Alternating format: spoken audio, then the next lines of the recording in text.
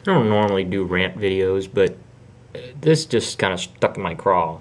I've been listening on the radio about people belly aching about interest rates for college loans going up, and I just don't know where the heck these people are going or what they're expecting to get out of their college education.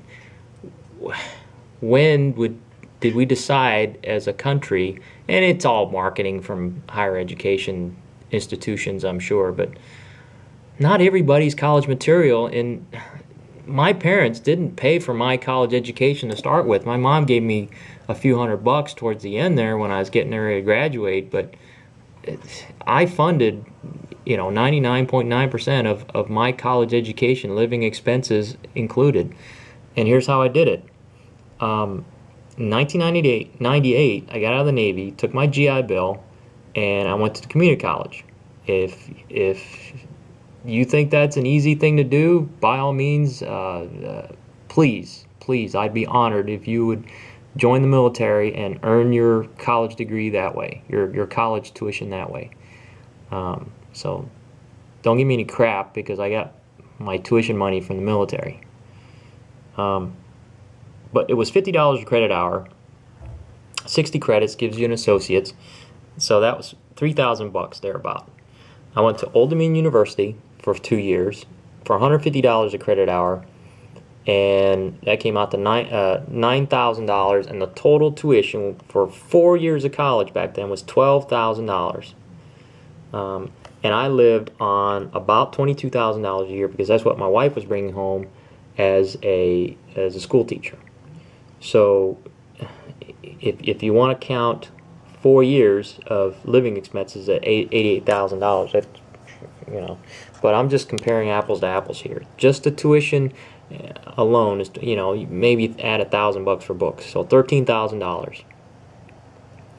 If you did the same thing today, you went to Tidewater Community College, where I went, it's $146 a credit hour. 2 years will cost you $8,700. Went to Old Dominion, they jacked it up to $271 because they got a football team now. $271 a credit hour. That's $16,000 for 2 years. You'll get out for $25,000.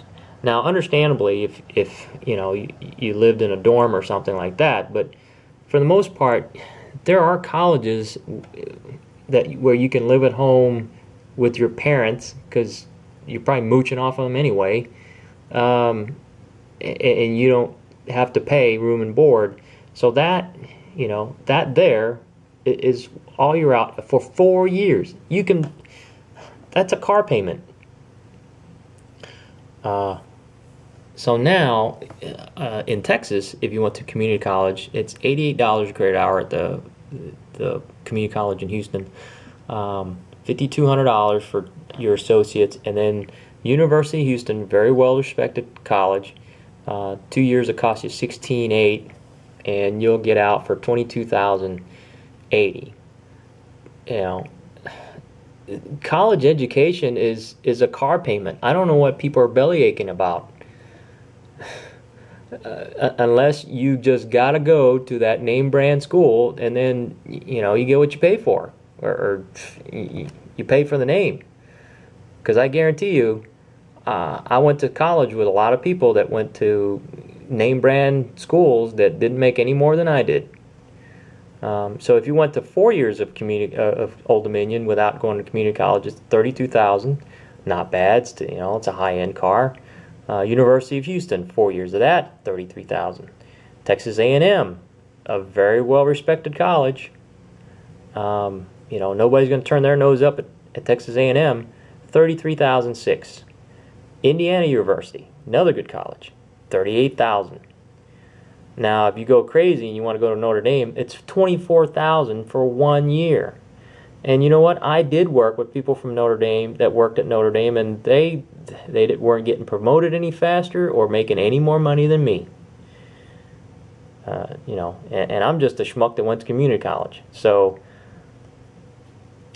think twice before you got to have that name brand school, because especially if mommy and daddy going to pay for it, yeah, but if you think you got to go there to make a good living, that's a fallacy. I'll tell you right now, you can make a good living, and I'm living proof, from going to community college first and going to a well-known state or public university.